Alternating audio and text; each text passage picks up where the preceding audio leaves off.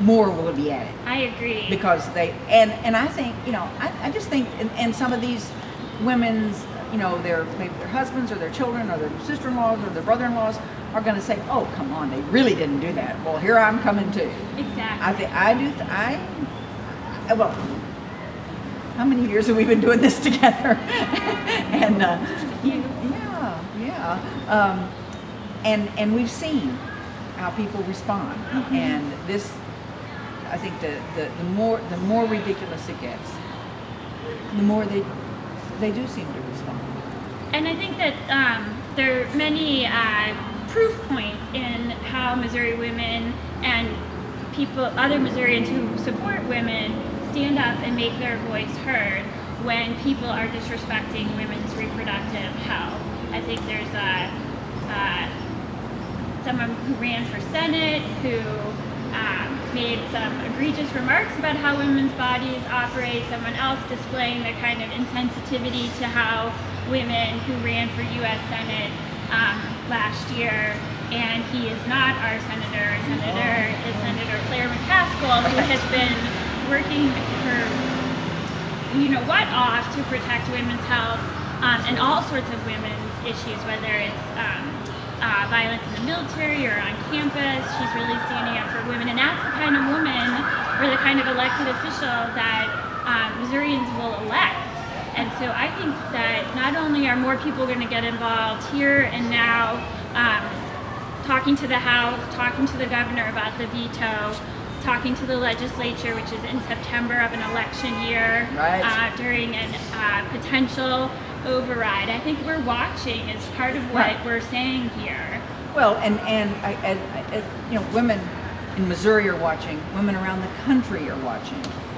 There's elections this fall, and then there's 2015 where women will be watching. Is Missouri going to do something stupid again? Then there's 2016, which is a huge election where women will be watching.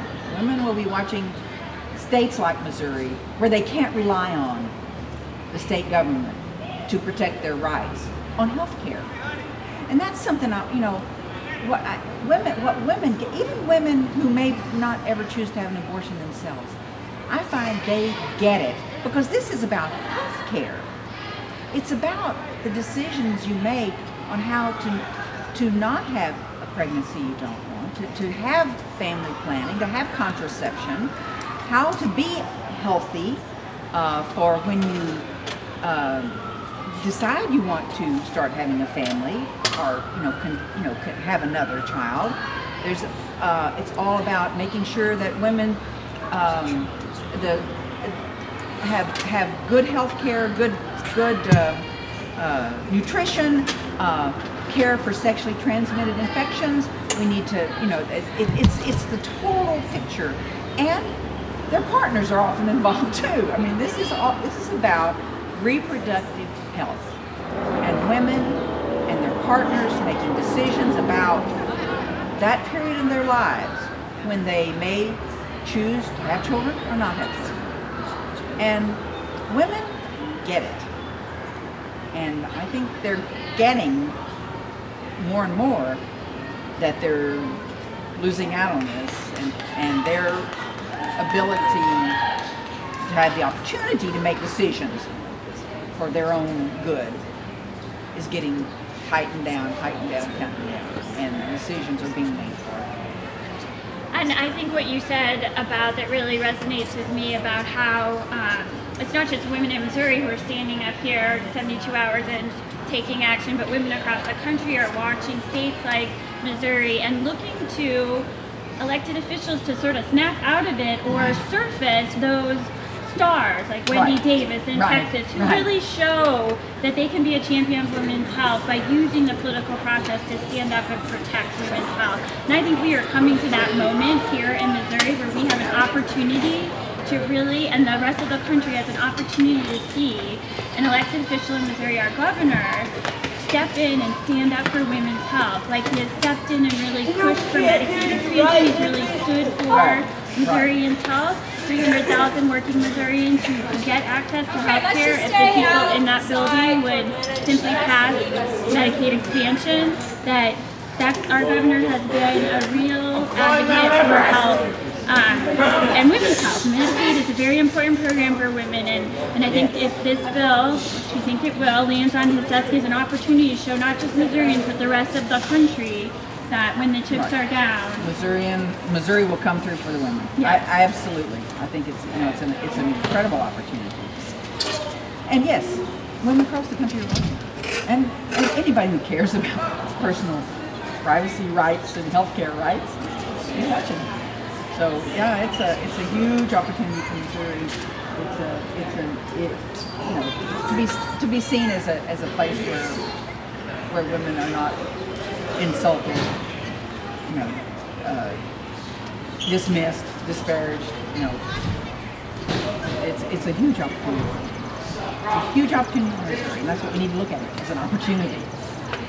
And speaking of that, and your comments about how reproductive health is about so many things, not just a decision about what to do when faced with a pregnancy, it's about staying healthy and keeping healthy. And I think some of the bills you sponsored while you were in the legislature really were inspiring and did create an opportunity to talk about and show some politicians and the rest of us what good, solid policy around reproductive health, where does the government belong in productive, smart public policy when it comes to that? I don't know if you recall any of those bills. Our prevention first. Oh yeah? Maybe we can talk a little bit about what was in there. Yeah. I mean, it's so basic. Is if you don't want unintended pregnancies, prevent them. This is 2014. We have multiple ways of preventing pregnancy. And we tried for years, and I know it still goes on in the Capitol today, for Missouri to have sound public policy that enables women to prevent unwanted pregnancies. So that bill allowed, guaranteed access to family planning services. It would have codified the ability to get birth control in law. It had a sex education component, and it had access to birth control for women who might not be able to afford it. And we're talking about Medicaid expansion. We have some access to women's health care through the Medicaid model, but it's not all about women, as we know, that men are included in reproductive decisions. So that bill had access to family planning services. I'm trying to think what else we would do. I think there was one other piece where trying to ensure that women who go to the emergency room as a result of rape, that they would get information about emergency contraception. Absolutely. Yeah, exactly. And so we were just talking about how the Senate decided to impose this extra triple mandatory delay on survivors of rape. They have an opportunity to protect those women. They didn't. But here your bill would have helped women who presented at the emergency room get emergency contraception so they wouldn't be in a situation with an unintended pregnancy as a result of a rape. That's right. And again, we're talking about preventing pregnancies that from proceeding that in these extreme circumstances of rape, incest, who can't support that? And this crowd. Well, and I know a lot of people just assume that that's the standard of care. That's what the American Medical Association recommends. I think the Hospital Association too, that's a standard practice to give a survivor of rape in the hospital access or information about emergency contraception. But you proposed your bill because not happening. It's not happening. Not happening. Absolutely. And that is, I don't know. The word cruel should stand on its own, but when you think about how how this tears up people's lives, and could be prevented. I mean, women's lives, this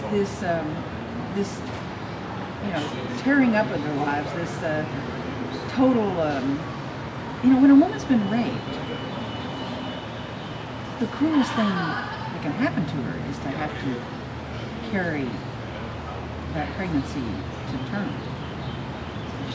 She doesn't want it. And for, that's so basic. And for these guys in here to not understand that and to not keep that from happening, it's unfathomable to me.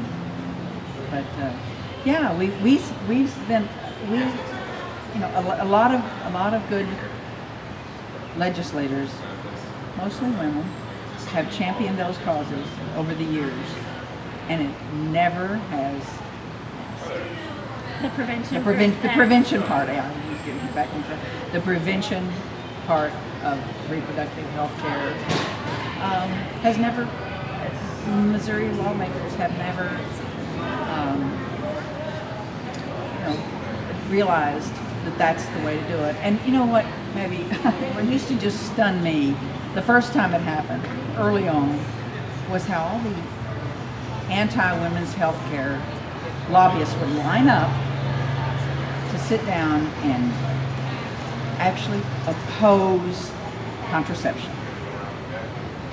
So, when we talk with candidates about running for the legislature, they'd say, well, I don't know, I can't support abortion. Do you understand that by lining up, by saying that just absolute and lining up with the other side, you are also opposing birth control? And they just hardly believe it. That's the way it is in Missouri. The opposition is from basic birth control all the way, all the gamut of women's unique health care issues are all opposed. I remember having to explain that to whether it's people interested in running or just people who aren't from Missouri or used to the politics, to say that the folks who are leading the fight, the anti-women's health lobby, absolutely equate birth control with abortion. And if you listen carefully, if you happen to hear the House debate on abortion today, or listen to the political debate in Missouri about reproductive health, listen carefully, because when those forces are talking about abortion, they are often including birth control, certainly emergency contraception, hormonal birth control, they're including it. And I remember too that even Governor Holden was a little surprised when he had passed the Women's Health Initiative that was requiring insurance coverage for contraceptives way back when, that he thought he had a whole group of people who worked on health, including those opposed to it, sit down and talk about what that should look like. And immediately the anti-women's health people said, well, you have to define contraception to exclude birth control. Everything women use. And I think in that meeting there was a legislator who was a nurse and typically worked with those anti-women's health people on the issue of abortion, who was a little surprised to hear that definition of contraception was limited, excluded birth control, oral contraception. So yes, that is something to watch for in Missouri, and I think, unfortunately or fortunately, depending on how you look at it, because we have the restrictions in Missouri, that we've had to turn to the federal law. Yes. The Affordable Care Act has been a great advance for Missouri women's access to health care with the birth control benefit. So when you're paying your insurance premiums, those include your birth control. You no longer have to pay extra co-pays for them. So that's a benefit that we've had to rely on the federal government for, because the Missouri legislature, not so much. Well, it really does show what an outlier Missouri is, that the federal law gets it and provides it. Right. And yet in Missouri they're still saying, oh no, we can't do anything that helps women prevent unintended pregnancy. So Yeah. And in fact, we had a big battle about that in 2012. Actually, the legislator who succeeded you in your seat passed a bill that would, in Missouri, prohibit or allow employers to deny coverage for birth control for their employees if they didn't like birth control. So it was the boss can deny your birth control bill. And now that's again where Governor Nixon really showed his ability to stand up for women's health. He vetoed that bill, and we tried really hard to sustain it, came very close. He was overridden, but he was able to make his mark as a champion for women's health. And I think women, now that they don't have to go to their boss's office to talk about their birth control prescription and get permission to get that covered, they can appreciate his efforts and those of the elected officials at the federal level. And that bill was, or that law was ruled. Federal law takes precedent. Exactly. So it didn't succeed in the end. Right. The courts had to step the court had to go to court, and they had to say, you know what, federal law supersedes Missouri law on these issues that the federal law has spoken on. So yeah, it's a constant struggle here in Missouri to try to represent the interests of women and families and partners, and it's a tough time, but this the people who care about this, I'm convinced this sad day will not be the end of the story. No, as we mentioned before, there's all sorts of Missourians, not just the ones inside the building, and we're going to rely on the ones outside the building that will help stand up for women's health. And this legislature will adjourn, and Friday, this is Tuesday, 3.5 more days, and they'll go home, and I think they'll be hearing about this from their folks at home, that this is not a very smart thing to do, and sure they'll be hearing about it. And there are lots of ways people can take action. It's so easy. Remember when we had to fax everything to each other? Oh my gosh. We're dating ourselves. Yes, we are. But that technology has moved really fast too. Go to a desk to call someone. Right, exactly. And now you just press a button and you can let your elected official know. That's right. You can do something like we're doing here, or get your voice out in front of the whole world through the live stream. I think even on this site where you're watching it, there's a petition. You can just fill in your name and address and hit send, and boom, it goes to the legislature and will go to the governor. And I think lots and lots of groups will be trying to make it really, really easy for people to weigh in. What we're doing here isn't so easy, talking 72 hours in a row, standing up for women's health. And that's not so easy, but we have to do it all. We have to do the hard stuff. And everybody has a role to play. Right. People who want to stand up and talk, people who want to sit at their keyboard and send messages and sign petitions and get people educated, people who want to go down to the coffee shop and lie in wait for that legislator to walk in the door. That works too. Yes, tell me, now when you were senator, what did you think were some of the most effective and impactful ways Missourians weighed in with you? Well, it's always those personal contacts. It is the personal contacts that make that have the biggest impact, and the personal stories. So we need to have the volume of emails and messages and phone calls, but we need to have people getting their personal story to their legislator. Too often they can say, well, never happened in my district, and I don't know anybody that's happened to. Well, unfortunately, and I understand it totally, one's reproductive life is pretty personal, and it's very difficult to talk about the problems you have and the disappointments and the heartaches and relive them by having to tell the story. And I applaud the women who have, oh my gosh, they are the heroes of this whole thing.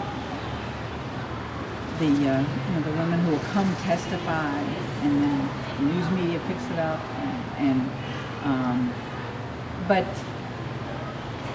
it's most helpful for those stories to come to each legislator from someone in their district, someone that they can run into on the street, somebody who their neighbors know if they don't know themselves. It is the personal stories. That's it. But all these other efforts have to be made as well, because they can say, oh, that's one person.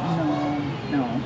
It's being echoed around. Yeah, it's got to be echoed around. You mentioned that you're running into a legislator in a coffee shop. I think people who don't come here and see or interact with politicians sometimes think they are in a bubble and they are in, Congress or in the legislature, and then they're floating around who knows where. But maybe you can talk about where and how you went and interacted with constituents and where they could find you. Oh yeah, well, and of course every legislator is different and has their own, habits and style.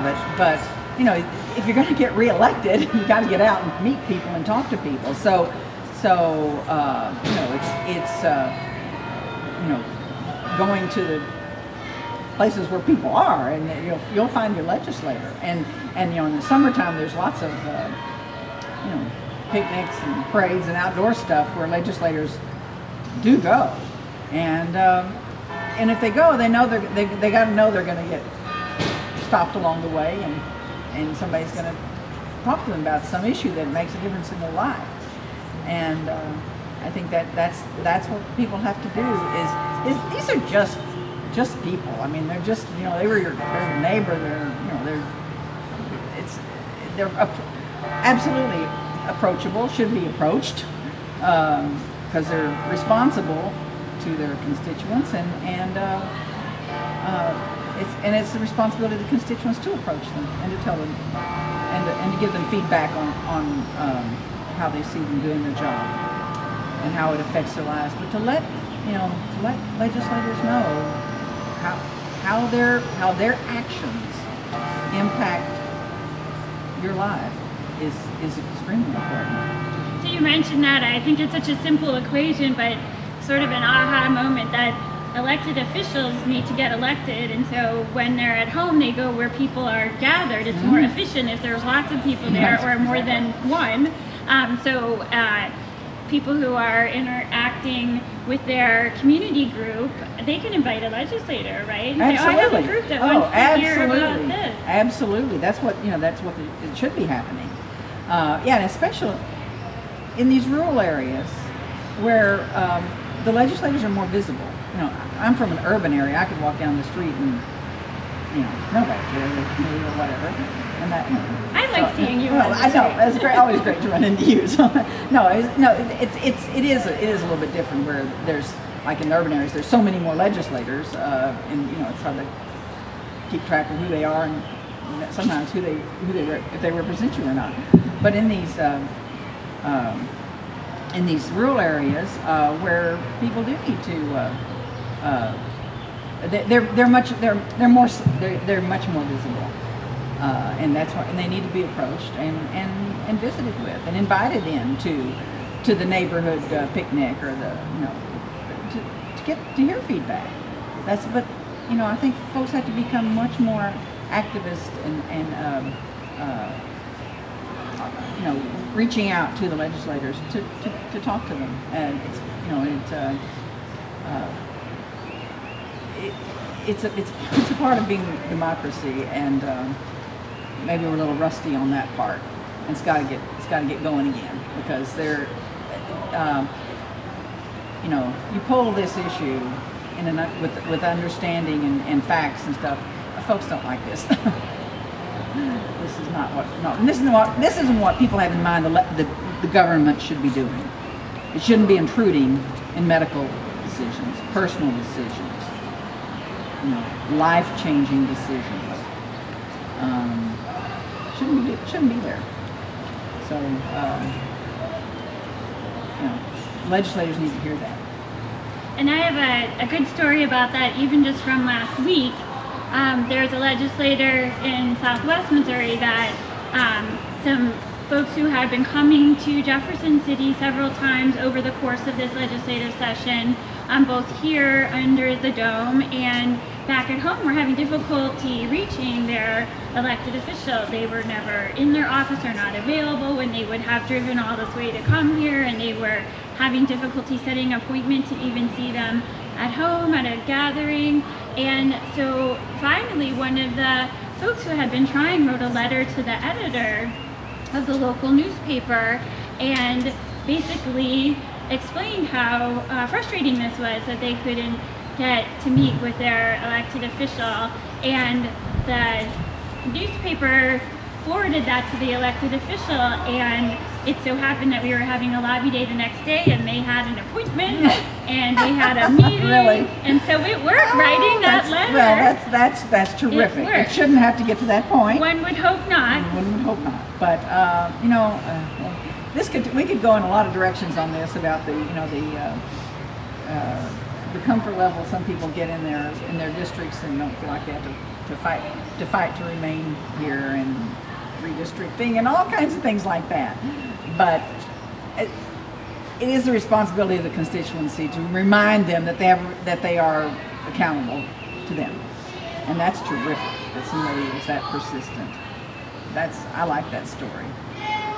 Yes, hopefully. Maybe I would hope it would change their behavior for the long term. Say, oh, I don't want to get to that situation again. I'll be more responsive. I think so. I think the subsequent calls and attempts to have meetings will be easier going forward. Yes, exactly. And maybe that person will tell his or her buddies that, don't let this happen to you. Go ahead and respond.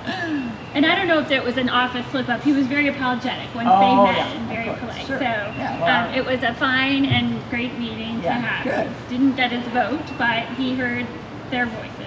Well, that's good. That's good to hear that persistence. And I do believe that we will that those kinds of things are going to be happening more and more. That this issue, this bill, is going to mobilize people over the coming months.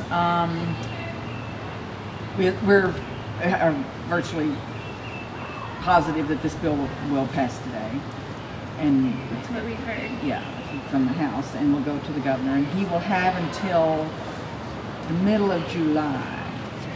There's a calculation, 45 days or something. 45 days. And so whether that's July 13th or the 14th or something like that, to make his decision about the bill.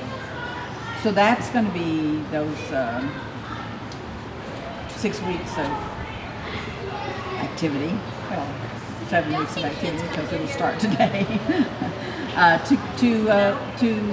For him to give him the sense of the size of and the intensity of the people who think this is this intrusion, this cruelty, is not very Missouri-like. And in the next 6 to 7 weeks, it's going to be they'll be ratcheted up activity about this, focused on the governor, and then we have every reason to hope that he will veto it, and then there'll be a swivel to the pivot to the members of the House and the Senate. And now they have to meet, or they set a time if the governor vetoes in July, and then how does that work? Does this veto just? There is a veto session in September, in the middle of September, after it's the Tuesday after the second Monday or something, one of those crazy things.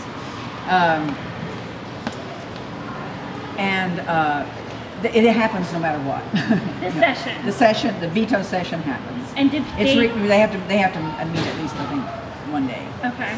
So, and that's when, assuming the governor vetoes, then that's when, in mid-September, the legislature will return to the Capitol, and the decision will be made whether or not to make a motion. This is a House bill.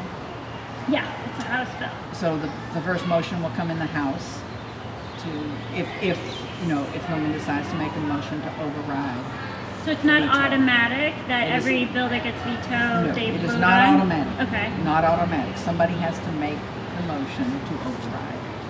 So there's vetoed bills that nothing, they don't get brought up. And we would hope that would be the case here. Well, let's make our voices Absolutely. heard. We don't want to We do yield that. to a fellow Missourian. We will yield to a fellow Missourian. Yes. Here's your spot. Oh, thank you. There we go. Yeah, I think it just is. No. There we go. Okay.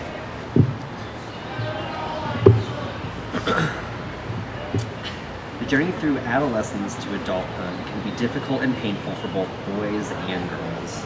Contrary to what we as parents seem to want to believe, the high school years are not always a carefree culmination of idyllic childhood. The paradox of the teens is that teens need both roots and wings. The things that make adults crazy, risk-taking behavior, all kinds of experimentation, questioning authority, rebellion, can place teens in harm's way, but that are absolutely necessary to their development as independent adults. They desperately need the roots of our values and boundaries, yet we sabotage our ability to help steer young people through the storm and provide safe harbor when our approach is too moralistic or inflexible. I want to talk to a psychiatrist because there are just some things I can't tell my parents, but I want adult help from somewhere. My parents wanted to know why I couldn't just talk to them. Well, I did talk to them, and I told them I was gay, and then I had a girlfriend, and now my dad thinks it's a big joke, and he laughs about it all the time. It hurts. Sandy, age 16. I am on this endless path to finding who I am, who or what I can be in life. If I let my feelings go to my so-called friends of mine, would they shy away? I bet they'd give me the silent treatment that can kill a person from the inside out, so I guess I'll just sit here in doubt. I guess I'm just scared of me. Calling me age 15. And parents are scared too, of saying too little or too much, or sending the wrong messages. How can parents trust that the lessons of their early years will eventually prevail, and their children will emerge intact on the other side of adolescence? How can they remain involved in their children's lives in ways that will help teens through these rocky times? Goodness knows, as a mother, I made my share of mistakes, foremost among them, communicating too little, from which I offer some observations that may be of use to others. First, here's a reality check. Your generation, whatever age you are, did not invent sex. And you probably thought about it whether or not anyone has told you about it. Yet we expect our teenagers, hormones raging and on the threshold of adulthood, to ignore the sexual side of their humanity. Did you at that age? Second reality check. When young people are confronted by these powerful feelings and desires but are not given a strong base of knowledge and values that form a context about what saying yes means and what saying no means, and what constitutes appropriate behavior, well, it stands to reason that some young women will engage in behavior that will not be in their best interest. And even the teenagers who do abstain in their teen years will eventually need these skills. The average person today is sexually active for 9 years before marrying in their mid to late 20s. Third reality check. Ignorance is not bliss, and facts alone aren't enough to get teens across the maturation Rubicon. Context is all important, including practicing decision-making skills, being and feeling valued by parents but also by society, and having solid relationships with responsible adults. Fourth reality check. Even when we talk to our children about sex, we rarely talk about intimacy, desire, and sexual pleasure. There's a general cultural norm, reinforced by the way we talk to our children, when we do talk to them about sex and by images in the mass media, that males want sex and females want relationships. In reality, both want both and need to learn how to handle both. But they don't want what they need to handle this. But they don't learn what they need to handle to this need of intimacy or their desires with the experience of sexual pleasure. In a study of students and dropouts in New York City, researchers found that girl sexuality was generally talked about in terms of victimization, violence, and morality, but rarely in terms of desire. And the study found that the girls who became pregnant were not necessarily the most overtly sexual, but often those that were passive and lacking in a sense of personal and sexual self-entitlement. Many are quite conflicted about whether or not to engage in intercourse, and without a strong sense of self-worth, it is very difficult to act from conviction. Combine that with sexual ignorance and you have Caitlin's story. Have you ever been in love? Have you ever thought you were in love? I have, and I think I am. I've gone to serious measures to prove my love to a boy. I've been dating this one guy for over a year. He started We started having sex a few months ago, and now all I do is wait and worry that my period will never come. We use condoms, and my friend gave me some of her leftover packs of birth control pills. Other friends of mine say it is not safe to use another person's pills, but just to feel safe, I use them anyway. I'm so confused, and I'm so scared. I wish I had never had sex yet. I always thought I would wait until I was married, but I gave it up to a boy who said, I love you. Women of all ages tend to date men who are older. That's not so bad for a 30-year-old, but it creates a dangerous power imbalance for younger women who do not have a strong, positive self-image and the ability to embrace their own sexual power straightforwardly. From her vantage point, now as a 19-year-old, Rosario tells her story. I was 15, unsure of what I wanted, but who isn't at 15? One night, I decided to go out to a quinceañera. She met two brothers, both of whom were attracted to her, and took her number. I ended up talking with the younger of them, and he was 19. I fell in love with him. I'd wake him in the morning after being on the phone with him all night. I'd go to school and call him from the payphone, and he'd let me go to class when our 2-minute warning bell rang. After school, I had 15 minutes to go to my locker from one end of campus to the other and walk home and call him. He was always keeping track of me, always jealous. He made me feel desired, needed, wanted, loved. He was my first sexual experience in a relationship, and I was in love and irresponsible. Yes, this was yet another 15-year-old love with a 19-year-old, and yes, she became pregnant. She chose not to continue the pregnancy. In my case, abortion was whispered as a possibility. Yes, even in those very pre-Roe days. But I wanted to have a child. It was my passive, jelly woman way of taking a measure of control over my life and keeping with my idealized notion of womanhood. There's a unifying thread between Rosario's story and mine that happened almost 2 generations apart. The shame of acknowledging sexual activity outside our parents' and society's expectations of celibacy into marriage was greater than the pain of carrying out a heart-wrenching decision alone and without parental support. I do not know how she felt, but I felt numb, vacant, and it would take many years for me to renew my sense of self as I came first to own and then to value the power of choosing. There are solutions that work to help young people avoid having to make either Rosario's decision or mine, for there are many ways to give children opportunities to grow by making choices.